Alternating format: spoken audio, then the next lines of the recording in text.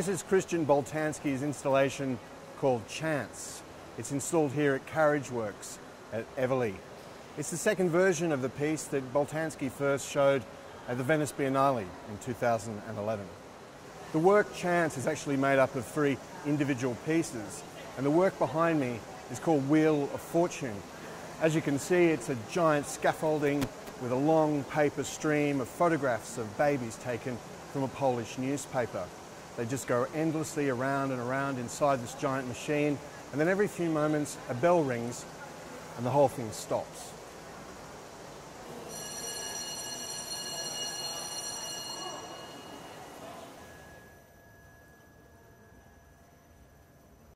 This component of Chance is called Be New, and it's a flickering montage of photographs of Polish babies and of dead Swiss people. And when you press this button, the flickering suddenly stops.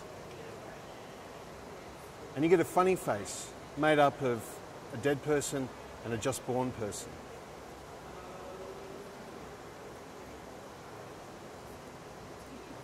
And this third piece is called Last News from Humans, and it's made up of 2 digital counters.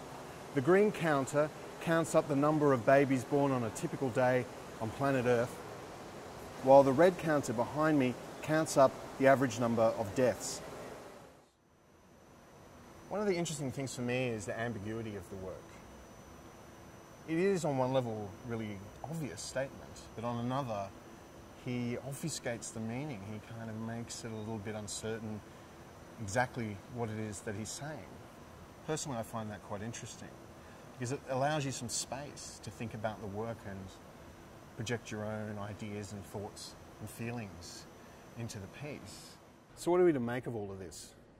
I mean, this is the second iteration of the piece. It was originally seen in Venice in 2011. Boltanski and his crew have worked to make this work fit into this space, and it is visually impressive, but you can't really get away from the fact that this is Boltanski's big metaphor. The artist talks of this piece in terms of chance itself, as this machine is a metaphor for the chance operations that bring us into being and then see us off when we die. But I also look at it as in a kind of dark sense, because what we're seeing here is a big emotionless machine that produces the faces of babies, of birth. And the last news from humans, the counters that are counting down the number of deaths and up the number of births, always ends up that more than 100,000 births outnumber the number of deaths at the end of the day. And that doesn't seem like good news to me. It seems that even if we manage to stay alive, we will be so crowded and compressed in this space. It doesn't really seem like a necessarily optimistic way to look at the world.